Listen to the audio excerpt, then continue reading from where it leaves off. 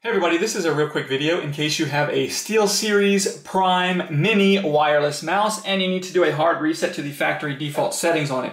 You're going to want to do this reset for one of two reasons. The first one is troubleshooting, in case this mouse, is not working for some reason, like it's not connecting to your computer, or it seems to be lagging or choppy in its movements, or it's not responding. Anything like that can very often be fixed with a factory reset. Now the second reason you might want to do this is, if you're setting this up on a new computer or whatever, and just for whatever reason where you want to get a fresh start, restore the factory default settings, and go ahead and set this mouse up like it's a new mouse coming out of the box. We can go ahead and do that. It's really easy. All we're going to do is we're going to go ahead and turn the mouse off, and then we're going to press and hold the left click, the right click, and then the CPI button, which on this mouse is the button that's underneath the mouse. We just press and hold those while we turn the mouse back on.